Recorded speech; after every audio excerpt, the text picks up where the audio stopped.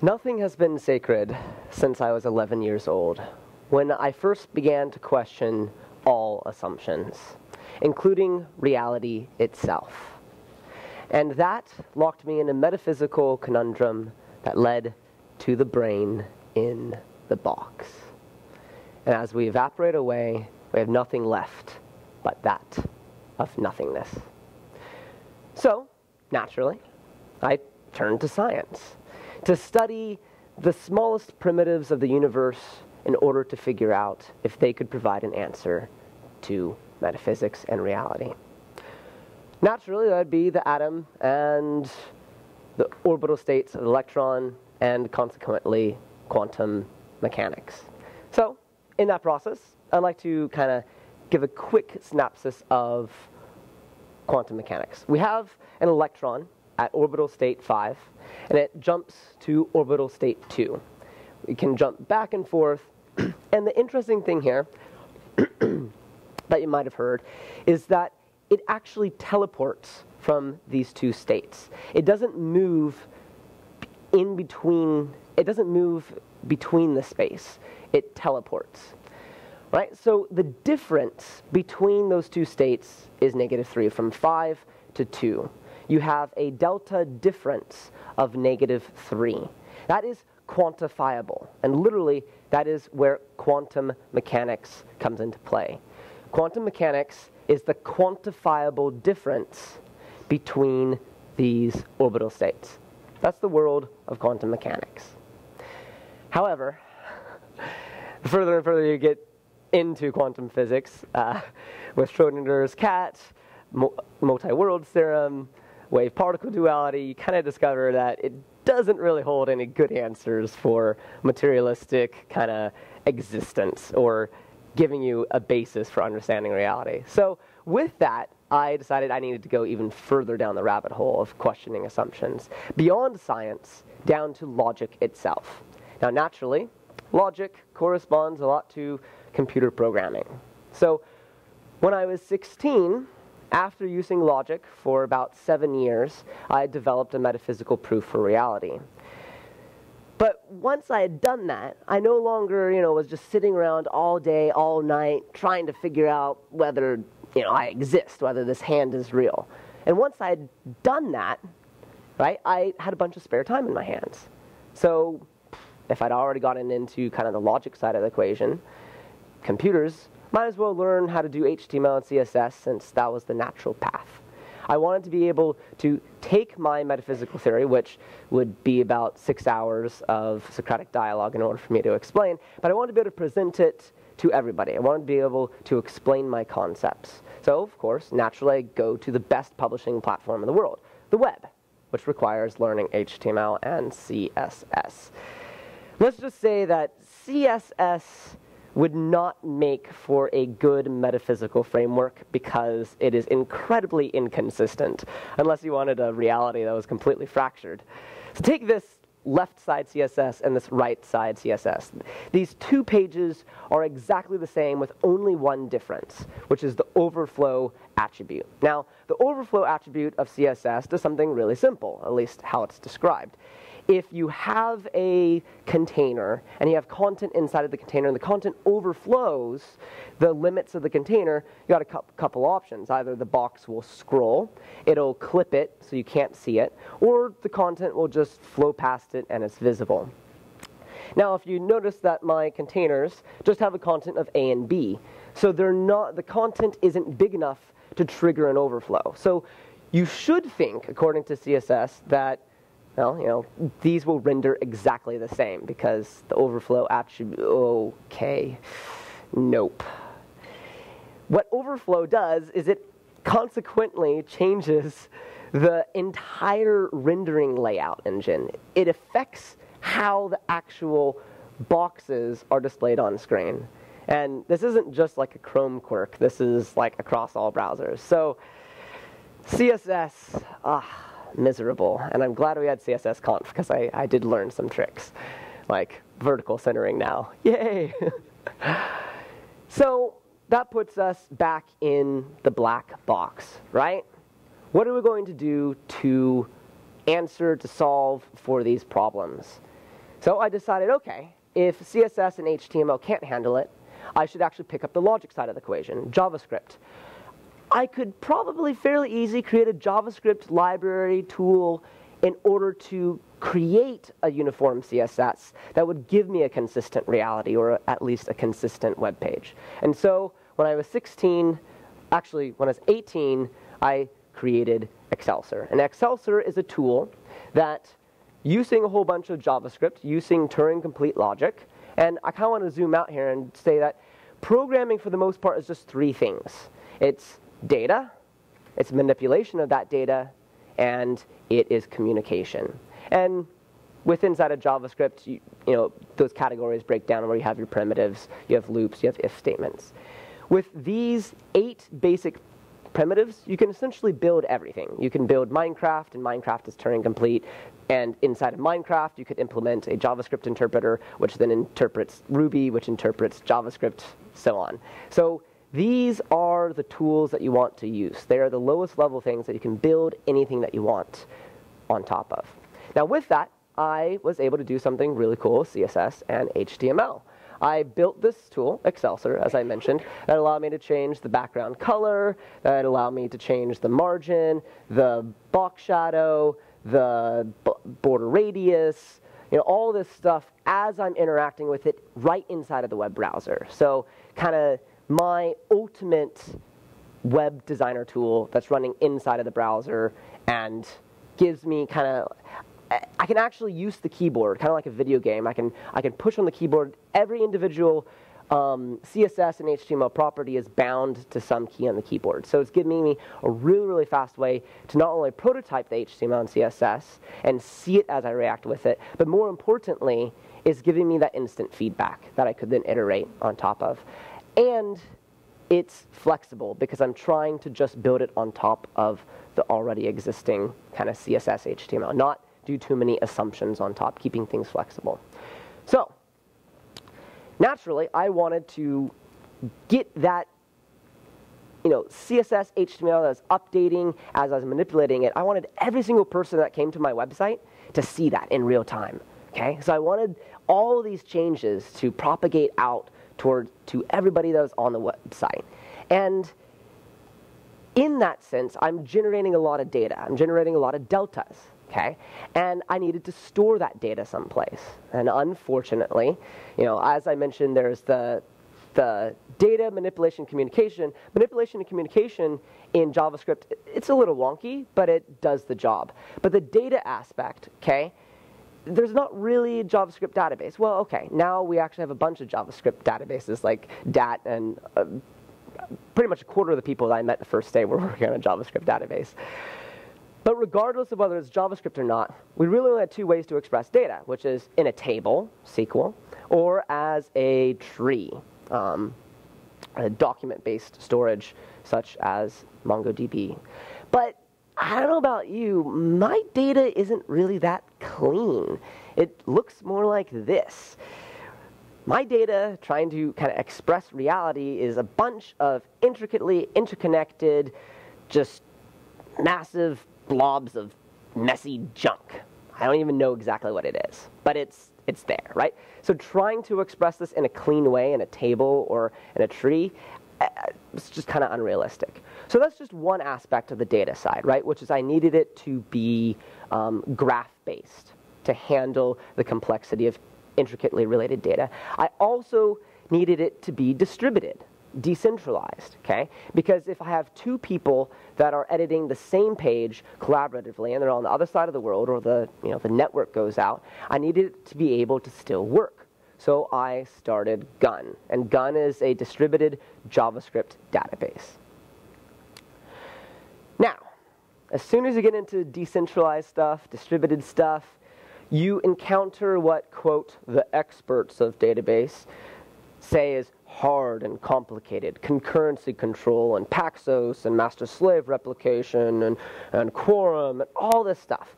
But I want to kind of dethrone the experts and say, if we spent more time actually describing what's happening and bringing more people into the field and looking at the fresh kind of perspective that they have on the data and on the problems, we'll be able to make more progress than simply being dismissive of the stuff. And things get difficult because of the problem of time. Okay? So, as an illustration, let's go into nonlinear time. By raise of hands in the audience, just a very simple question, who would say that these two cars are different? Yeah? Okay, cool, yeah. One's blue, one's red, they're different cars, right? But if we reframe this from a time perspective, right, we get something a little bit interesting. Now that you've seen this time series of mutable data, right, where you have the car and my stick figure comes along and paints it to be blue, how many of you guys would now say that this car is different? Okay, good, good. Very, very good. A lot of people, though, however, might think this car is the same because as a consequence of change over time, it's still the, quote, original car. But this poses a problem that's answered more by our perception, okay?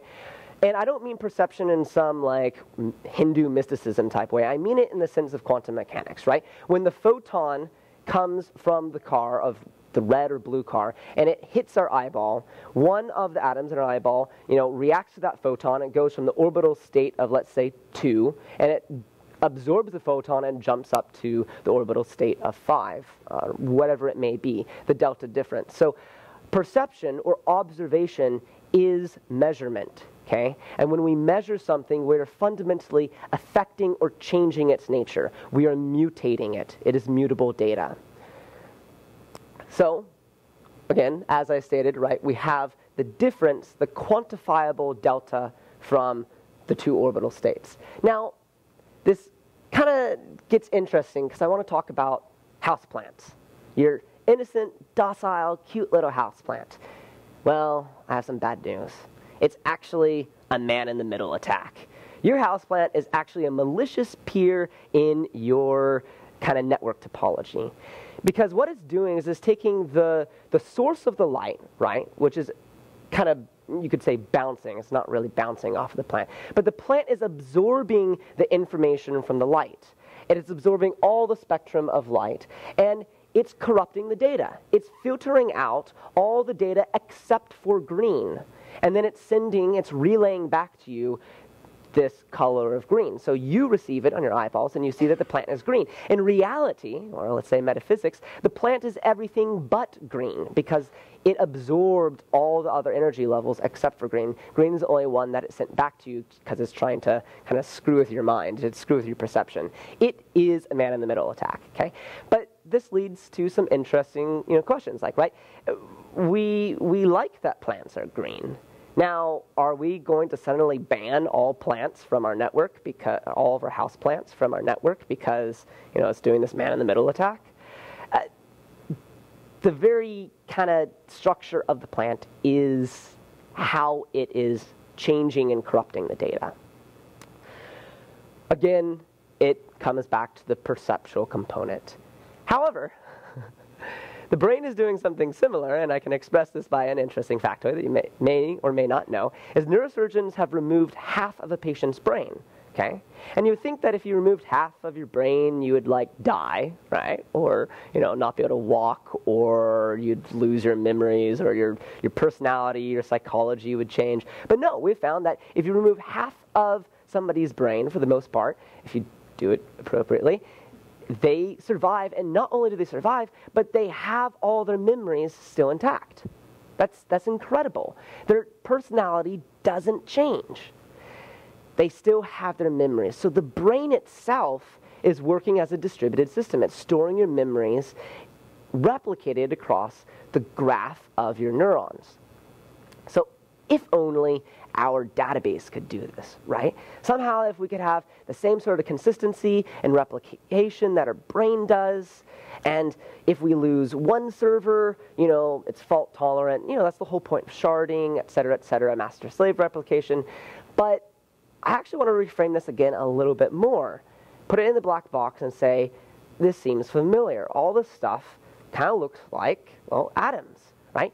In order to have this appropriately, we have to have idempotent data transformations, and that's fancy words, but all it really means is that when I have the orbital state change, a mutation in state, and that gets emitted out to these other atoms, or maybe I should pseudoscientifically say, like, let's look at these things as servers, right? And so as it's emitted out, replicated, that photon, that delta, that quantifiable change, is then absorbed by these other atoms, and the electron goes from the lower orbital state to the higher orbital state.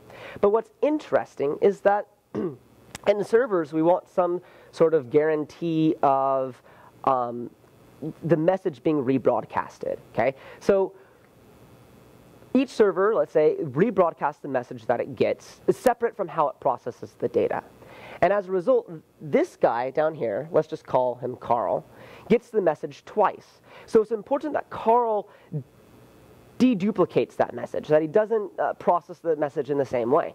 And what's exciting about this is we actually kind of see this in light. You might have heard that light doesn't really act as a particle. It doesn't even really act as a wave. It acts more like probability. A photon can travel in any possible path. It can spin around, do loops, and then come back around to you. And we actually kind of see this with the rebroadcasting in the sense of our servers. If we have multiple servers interconnected with each other, there's multiple paths that the information can take. So to express this in a more salient human perspective, let's say, sadly, that Carl's mother has died, okay? But he doesn't know it. Alice knows it. So Alice tries to contact Carl directly, and Carl picks up, and Alice tells him that his mother has died. Carl reacts quite strongly with emotional trauma of hearing that his mother has died. But let's rewind a little bit. Let's say Alice was not able to communicate with Carl directly. So Alice kind of calls up Bob and tells Bob the news, hoping that Bob may somehow get a connection to Carl, and then Bob relays the news to Carl. And remember, Carl hasn't heard about this yet, so when Carl hears the news from Bob, he reacts strongly because this is the first time he's heard the news. It's a traumatic experience. But now let's rewind again, okay? Alice has heard of the news, and rather than doing one or the other, Alice does both, okay? And as a result, Carl is going to get the news of his mother's death, the trauma, twice. Now, the important yet sad part of this is that Carl's reaction is what's called idempotent. When he hears the news the first time, that's where he has the reactional trauma. The second time he hears it, of course, it's sad, but he already knows the information, right? It doesn't affect his state per se, okay? And so from that perspective is we can take any multiple path when we want to communicate to a server or something, and the data will all resolve. And the fastest path is going to be the probabilistic one, the one in which it has the lowest latency, the closest connection. So, kind of this represents a lot of my research with Gun, and I actually have, it's not just all theory and metaphysics and stuff, I actually have this working, and I would love to have you guys all try it out, npm install. I'm just getting started. I have an MVP, and I'm excited to announce I just got funding this week. So if anybody wants to work on distributed JavaScript systems for fun or for pay, please let me know. But I want to go back to something that I started with, right? Which is we have our mind, and I want to end with this, which is our mind is perceiving the world around us, but how do we know that that's real? The metaphysics of it. And as I was studying these things, I started to go a little crazy because, you know, I'm starting to hallucinate that there's this computer in front of me that I'm typing code in, that I have this body on me, right? And slowly, as I realized that data itself, in the sense of the replication, the idempotent transformation of data as it's being broadcasted, is actually a way that I can look at metaphysics, right? This stand right here, 1,000 years ago, was not in that locality. It's not in that position. And so I should just be able to, you know, wipe my hand through it. But, well, you know, that didn't work. But that's because the stand and me share a common state relative to each other. And that is kind of the transformation of that data through these atoms or through these servers. But I want to go a little bit further and maybe propose something a tad too pseudoscientific, which is, what if our minds themselves, our perception, are operating in that state? What if mental illnesses, such as schizophrenia or dissociative identity disorder, are simply a person who has a conflict resolution algorithm, a synchronization algorithm, a replication log that doesn't work the same way that we do. So take a schizophrenic. He sees things that aren't actually there. He hears things that aren't actually there. But what if that's just because, in the same way where you had the example of the Alice and the Bob and the mother dying, that kind of replication log in his brain is simply operating at a different synchronization algorithm than the rest of us. So they're perceiving a reality at a fundamentally different state in the context compared to what we are. Now, that's probably pushing a little bit too far, but I'm just jokingly suggest that maybe the grand unifying theory of existence is data replication, data synchronization, and with that, I'd like to end. Nothing is sacred. Question all things, and in that process, you only learn a ton, but you might discover really interesting things. Thank you.